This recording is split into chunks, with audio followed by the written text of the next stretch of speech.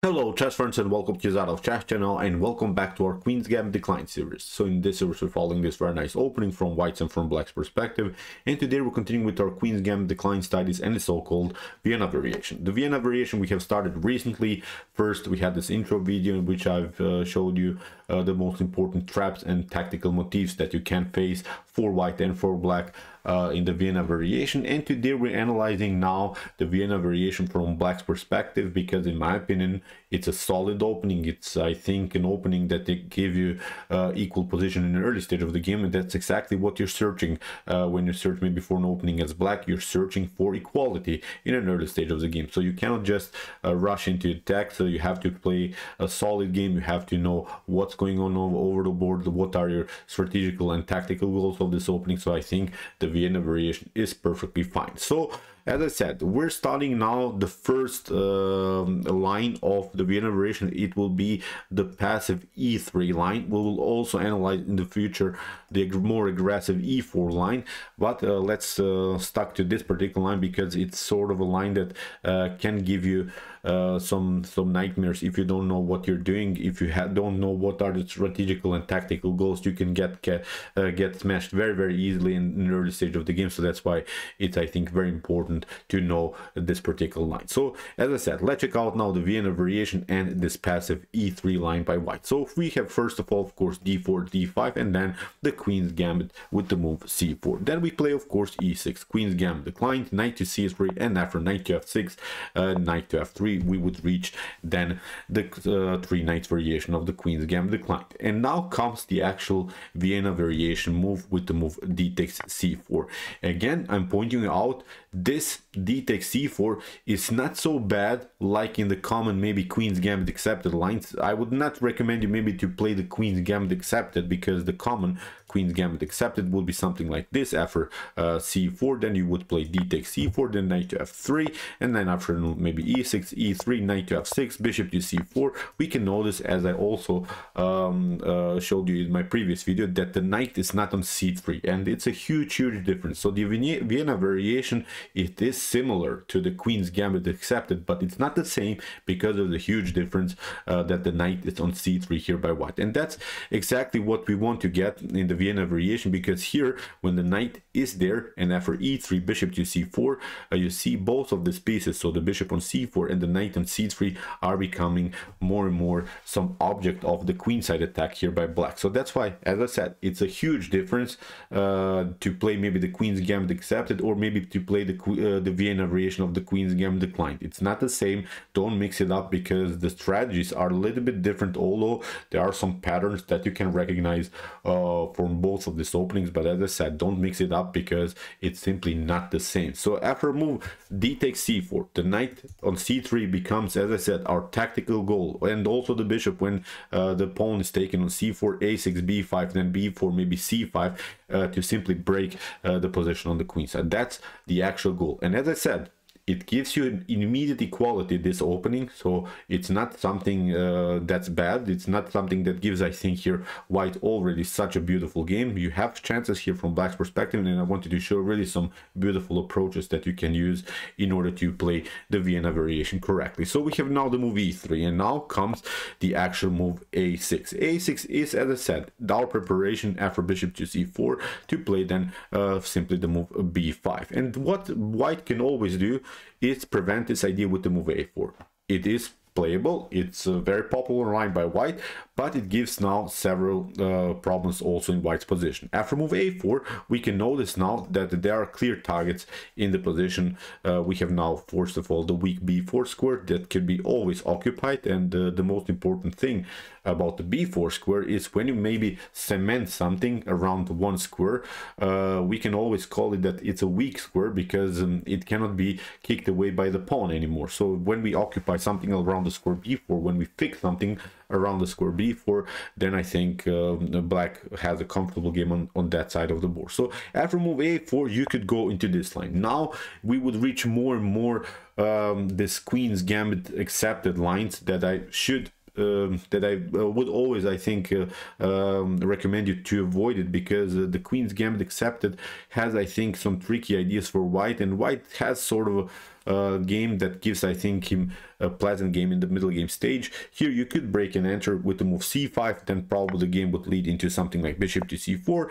then after knight to c6 castling, c takes d4, e takes d4, and one of the strategical goals, I think, are accomplished here, because after e takes d4 we can notice now that white is here the isolated d pawn, and most of the times when you face the isolated pawn, you should play simply a blockade idea around that pawn. So that's why here knight to b4 with ideas to play knight to d5 here, occupying simply the d5 square, cementing and fixing your position around the square d5 like a hedgehog. You know, just keep the grip around the square d5 is perfectly fine. You have a good setup, but I think this position doesn't give you so many attacking opportunities. I've played many times this position, and I had some drawish games, I had some losing games, I had some winning games, but I have to tell you, I really didn't feel well when I played the game. I thought always this line is a little bit too passive. It is a solid line, you have some chances. Bishop to e7 maybe is put here the continuation, castling, queen to e2, knight to d5, cementing the position. But in this scenario, white can go always into this line, knight to d5, knight to d5, maybe something like bishop to d5. You could go bishop takes g5, but now after bishop to e4, where is this bishop going? And that was always something that bothered me in the continuation of the game. I have the bishop pair, but I don't like my bishop so much. First of all, this bishop has to be now has to retreat now to f6, and now the bishop on c8 maybe has some opportunities to get in the game to d7, but still you have to cover that with the move rook to b1, rook to b8, and similar stuff. So rook to c1 is going to happen. Maybe you will lose the battle on the c file. So as I said, this wasn't the position that I wanted to reach. So I wanted to show you now a more flexible approach that I saw really in a beautiful game that was played by Wesley So against Magnus Carlsen. Here we have again Queen's Gambit Declined after move e6, knight to c3, and now we have again the Vienna variation move d takes c4, again e3, a6, perfectly fine, a4, and now we play b6. I think this move b6 instead of this idea immediately to break with the move c5 is much better, because we should delay the move c5.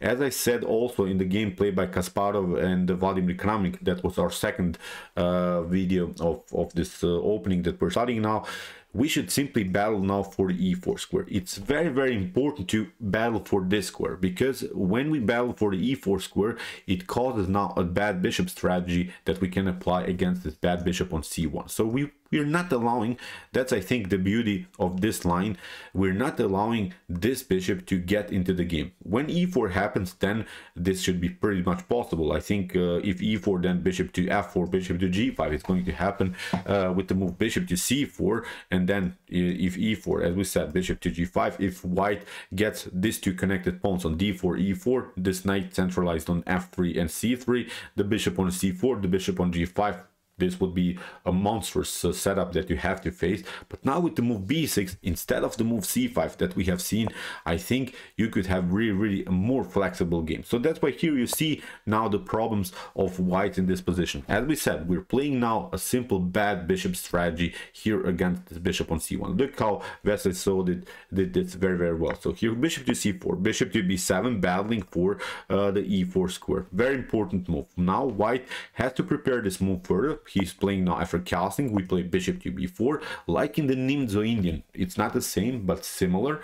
In the Nimzo Indian, we're getting rid of every defender now of the e4 square. You see the bishop is attacking the knight on c3, but the knight is controlling also the e4 square. So this is now, I think, a much better and more flexible way to play the Vienna variation. Here we have queen to e2, again preparing e4, but now we simply castle, and now comes rook to d1. Of course, this is an aggressive method, what the white is hoping for. If something gets cleared, of course, then the d file attack by the rook against the queen could be very dangerous. But we play simply queen to e7. We play normal move. We don't weaken with this move anything.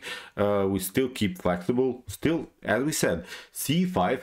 What I don't like with this early c5 move is that the fact that we can play c5 whenever we want to play, but I think it was much more important to battle first for your opponent's e4 square, and then afterwards we will find our goal. We will play the move c5 eventually, but not immediately. It's, I think, a huge difference that you should apply.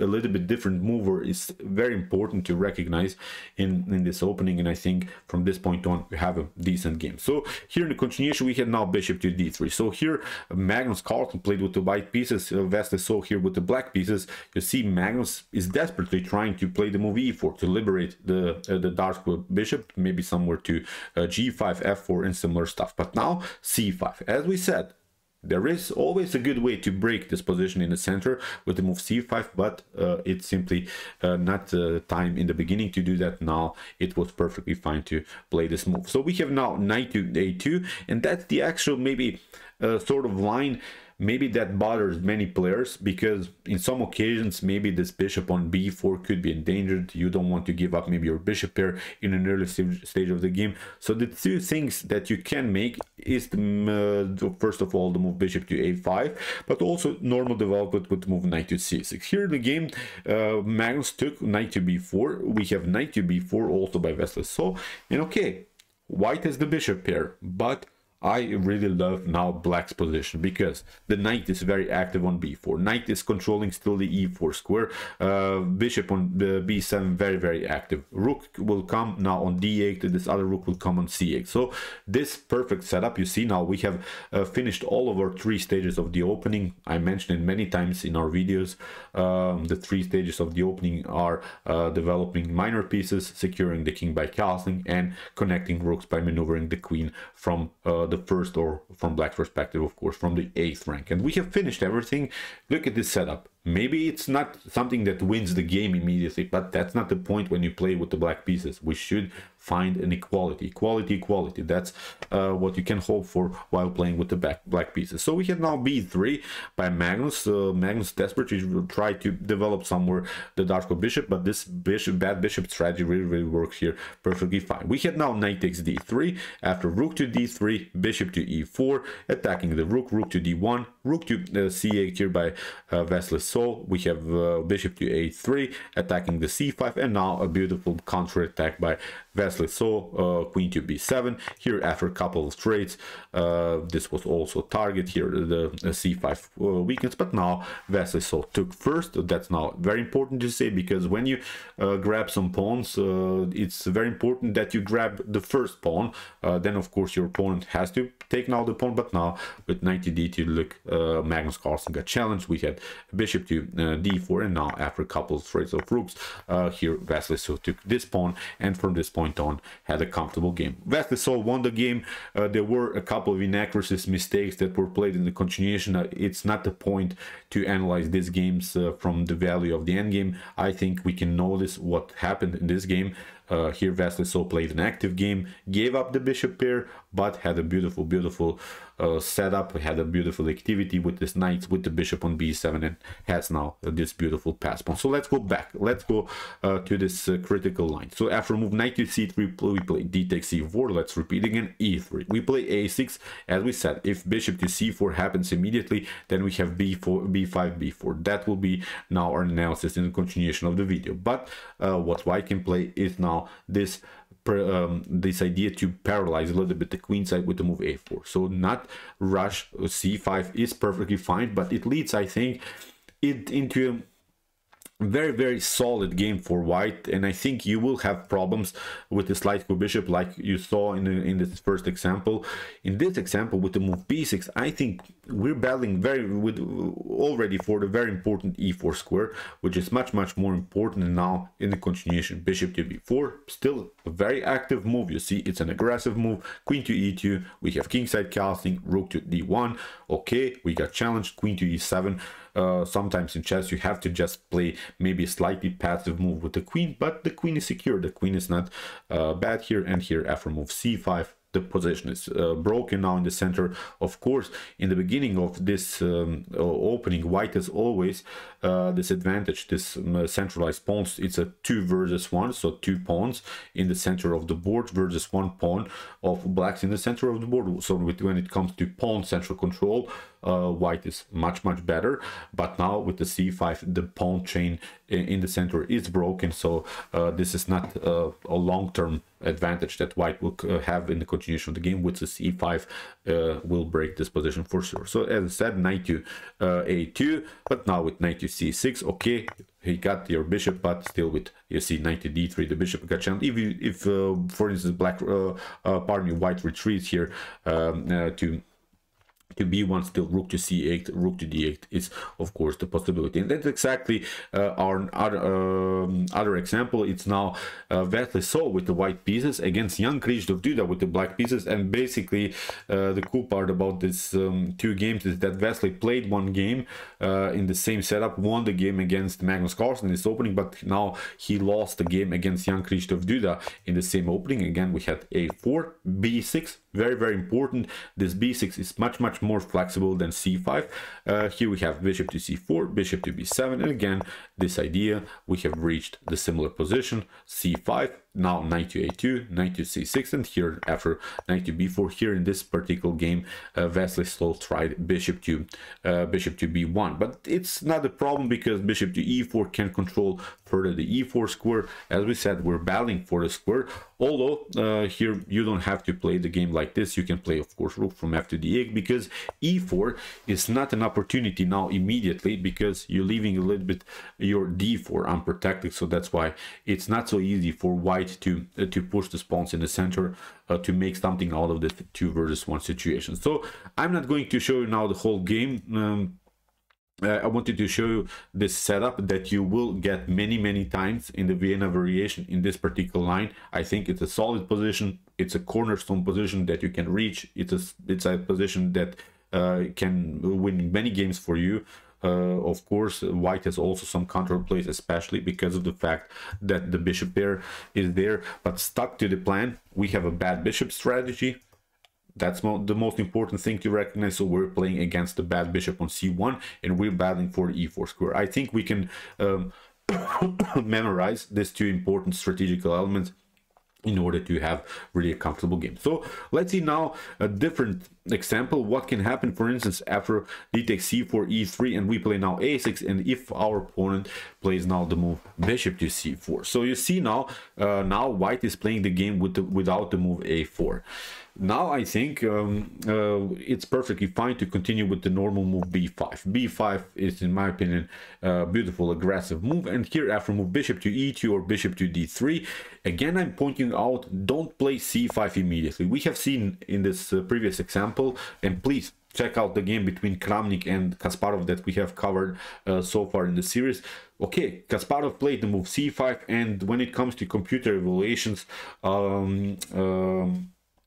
again, the engine will give equal chances for both sides, but stuck to our plan. Our basic plans of this opening are a bad bishop strategy against the bishop on c1. We're not allowing this bishop to come into the game, and the battle for the e4 square. It's, I think, something that we can memorize very easily without calculating, I don't know, what happens if that happens. And that's exactly how you should study openings. When you study openings, you have to understand why you're playing moves, not just learn these lines by heart. That's not the point of the opening. The point of the opening that you understand what are your strategical elements. And again, in this particular opening, again, battle for the e4 square and battle against the bad bishop on c1. So it was a game played by Predrag Nikolic against Magnus Carlsen. Magnus Carlsen played here with the black pieces, and you see now that he's not playing this move bishop to the move c5 immediately. He's playing now bishop to b7 and battles immediately for the e4 square. In my opinion, it's much better. So here, Carlsen, we have a knight to d7 and preparing c5. c5 we will have always the opportunity to play c5. Don't rush into it. This move will come in one particular moment. It's not a problem. But now look at this bishop. This bishop on d6, c5, knight controlling, knight controls c5. This is a good setup, although it's not winning the game immediately because you played this particular move order, but I think you have a really good game. So bishop to d2, look this bad bishop on d2. Many times I had some problems when I played the game from white's perspective in similar structures. I had so much problems, so many problems where to go with this dark square bishop, and now of course we can play bishop to d6. Bishop to e7 is also perfectly fine, but here Magnus pulled off a more aggressive move, bishop to d6. We had rook to c1 castling, and now queen to e7. Again, as I said, 3 stages of the opening. We have playing with the minor pieces, securing the king by castling, and maneuvering the queen from the 1st or from the 8th rank when you play with black, of course, and then we have a rook connection. This is now the setup that you can get. I think it's a decent setup.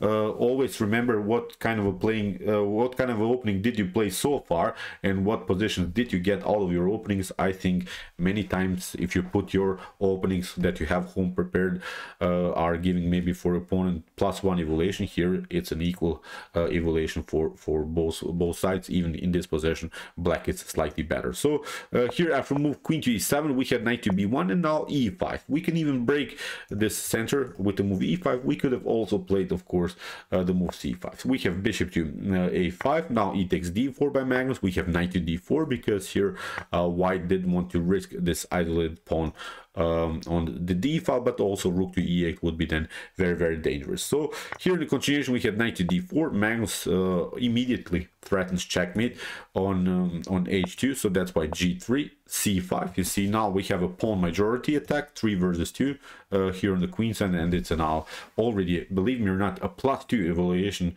for black. Really wild stuff, and that's exactly what we want to get out of this opening, because okay, Predrag Nikolic played here really a bad game. He could have played different ideas, but it's also respected grandmaster, and Magnus Carlsen really destroyed him here. We have bishop to f3, bishop to f3, knight takes, queen takes b2. This pawn is taken. We have now e4, and now Magnus, after move rook to e8 and bishop to c3, found a beautiful move queen to a2. And it seems so that we have sort of a fork here with the move e5, but Magnus calculated this very well. He played now queen to d5 first, counterattacks this knight on f3. We have queen to d1, queen to d1, rook d1, and now this pawn can be taken in this position. Predrag Nikolic resigned. Of course, after a couple of trades, maybe we see that, of course, black is here 3 connected pass pawns, and it's something that you have to resign. So